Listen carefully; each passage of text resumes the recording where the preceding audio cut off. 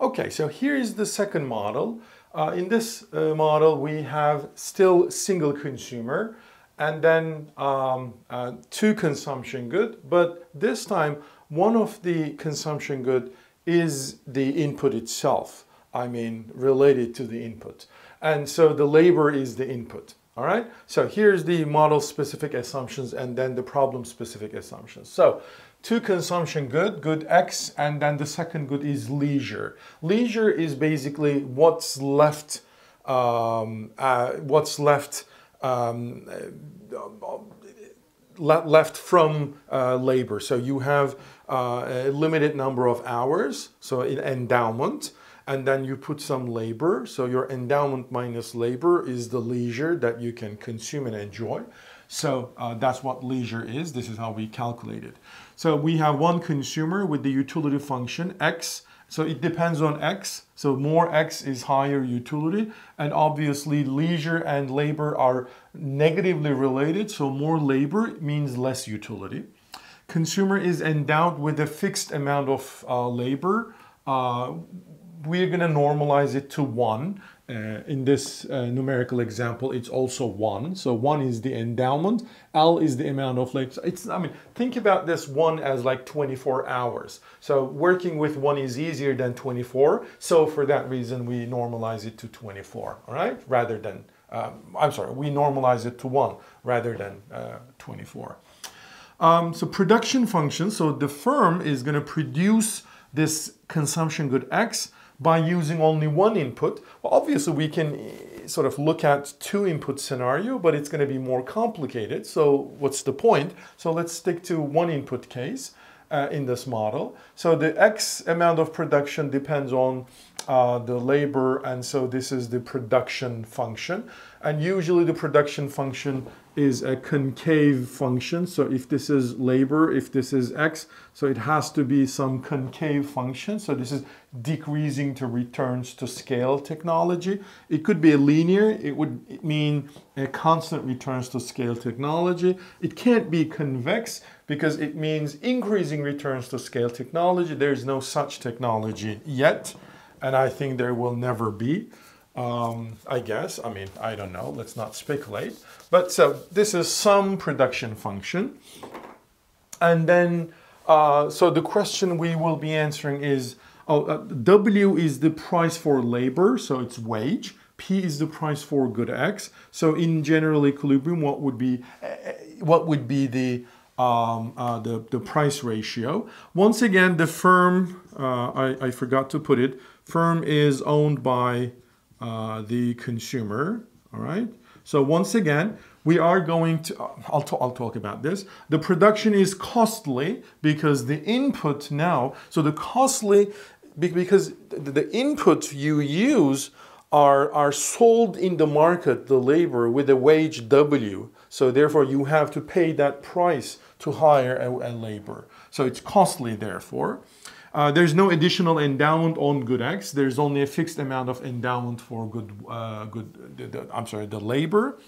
And the firm is owned by the consumer. So the consumer's problem is normally utility of XL subject to X equals F of L, right?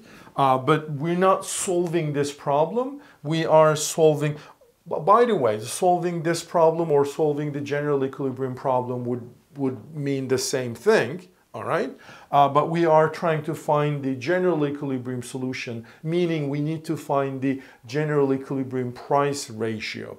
Because once we have more realistic model where with two consumers, it's gonna make more sense to talk about prices so that these consumers can exchange the goods through prices. Here, obviously, it makes no sense because this is just single consumer. So you can just directly solve this. Maybe I should, well, if I have time, I can try to solve this and see if the results are the same or not. But, you know, they should be the same. Okay. So here's the numerical example. So the numerical specific examples, assumptions, the utility function, x times 1 minus L. As I said, the more x gives me more utility, but the labor is subtracting from my time. So the leisure is decreases with labor. So I enjoy leisure, but I dislike labor. All right, so this is x times 1 minus L. So in some sense, this is leisure, this is good x, so it's a Cobb-Douglas utility function. The production function is square root of L, so it's a nice concave function, so it's decreasing returns to scale. Again, what is the price ratio in competitive equilibrium? Well, remember, I'm going to keep repeating this again and again because it's really, really, really important. Even if you change the model-specific assumptions, those 3 steps will never change, okay? Don't forget that. So for that reason, let me repeat it. The price ratio should be such that the firm is finding its optimal supply, meaning the firm maximizes its profit given the technology constraint. And then the consumers should demand optimally, meaning they should maximize their utilities subject to their budget constraints. And then third, those prices should be such that there's no excess demand, there's no excess supply. So the market's clear. All right, so I'm going to start with step 1, the firm's problem. Right, the firm's problem. The firm's problem is to maximize profit subject to technology. What is the profit? Well, once again, okay. So here, what are the consumption goods? Well, there are 2 consumption goods, the leisure and then the good X.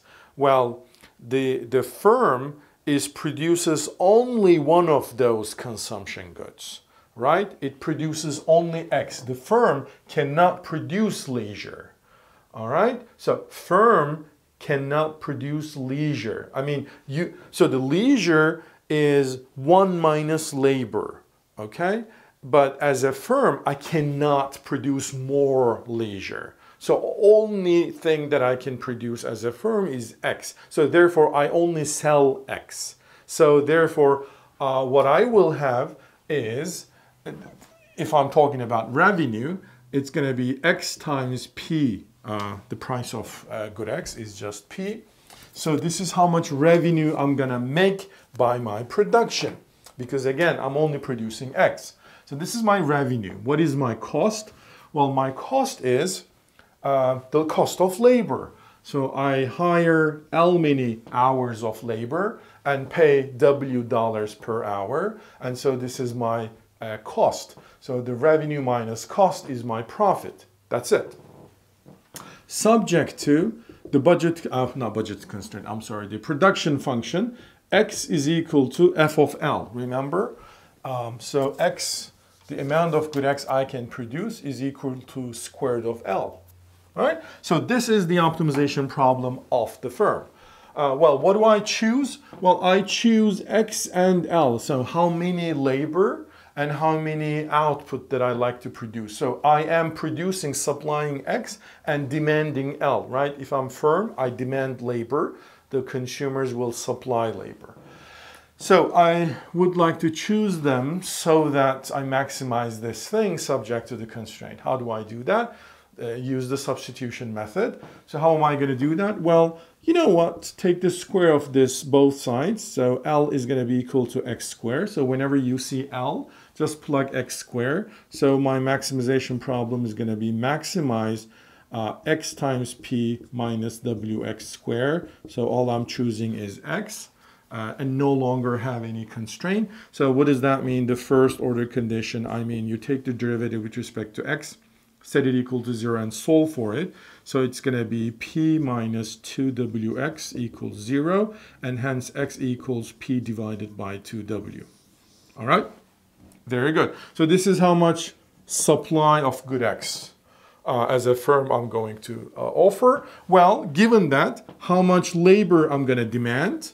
X squared, which is P squared divided by 4W squared. And this is the demand, right? If I'm the firm, I demand the labor. I don't supply the labor. So be careful about the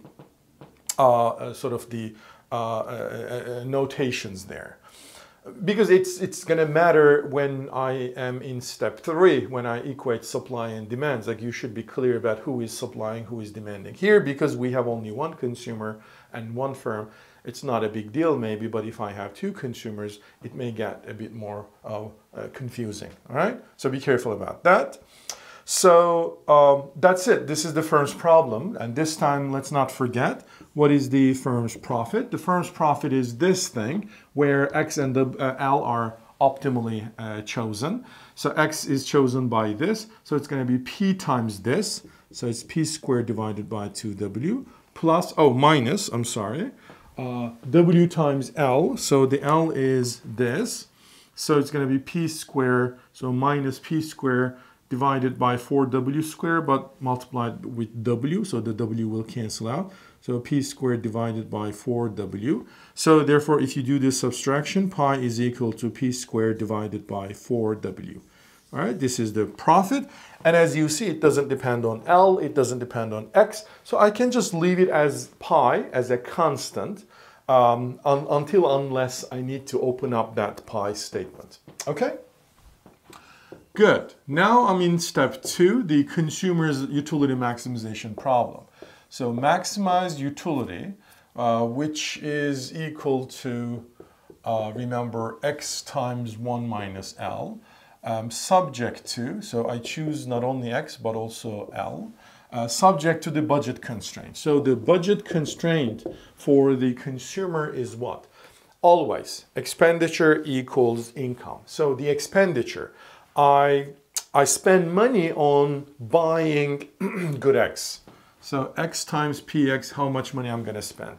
The question is, do I pay anything to buy leisure or labor? No, I'm a consumer. I don't pay for labor. I'm paid for labor. So therefore, it's income, not an expenditure. So the expenditure is, that's it, X times PX equals to income.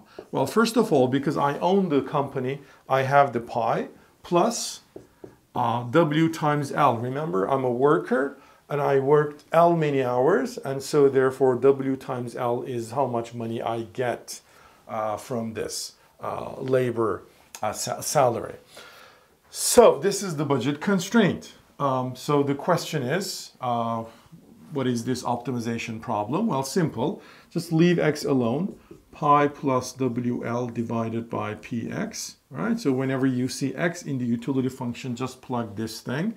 So the maximize X, which is pi plus WL divided by PX times 1 minus L, okay? So maximize this by choosing L. There's no constraint. If you like, you can write this as, just distribute this over 1 minus L. So it's going to be pi plus WL divided by PX minus this thing times L. So pi L plus WL squared divided by PX. The minus is here, okay? So you don't have to distribute it here. So this is the profit function. And so the first order condition means you take the derivative of that thing with respect to L and set it equal to 0 and solve for it. So if you take the derivative of this thing, it's W over PX minus, if you take the derivative of this thing with respect to L, it's going to be pi over a pi plus 2WL over PX has to be equal to 0. So as you see, what am I trying to find? I'm trying to find L. So I have W equals pi plus 2WL. So remember, this minus is in front of this whole thing. So be careful about that. So it's W minus pi divided by 2W is what L is. So this is L supply. So this is how much labor the worker, the consumer will supply. And I'm not going to find the supply, the demand, right? Because you're consumer, so you demand. So what is XD? I don't know. I don't care because I don't need for step 3. All right? So in step 3, I'm going to clear the market for labor because I know the supply for labor. I already know the demand for labor. They have to be equal. The market for labor should clear. And from this, I'm going to find P divided by W ratio. That ratio will also clear the supply and demand for good X. So I'm going to skip that. I mean, I'm not going to calculate the demand for X because it's just extra calculation that I really don't need.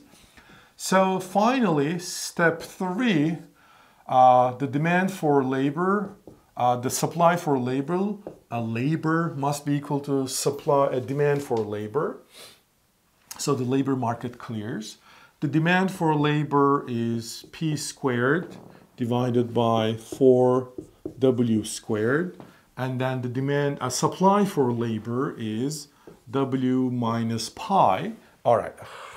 Oh, I didn't erase it. So pi is this fellow, P squared divided by 4W divided by 2W. All right? So I have to solve this. I mean, I have to find the PW ratio. That's what I mean by solving this. Do some simplification. 2W, 2W. All right? So this and 4W squared cancels out. I'm left with 2W. Okay. So here, do the cross product. So I'm going to have 2W squared minus P squared. The W and W cancels, and I'm going to have 2 equals P squared times 1. All right? So therefore, 2W squared equals to, send this to the right-hand side, so it's going to be plus. So it's going to be 3P squared divided by 2. So what do I have? I have 4 divided by 3 equals P squared divided by W squared. Take the square root of both sides. It means PW ratio is equal to 2 divided by square root of 3. Or the WP ratio is square root of 3 divided by 2. I mean, it doesn't matter. It's just the reverse. Okay? But because I was writing W over P, so it's this.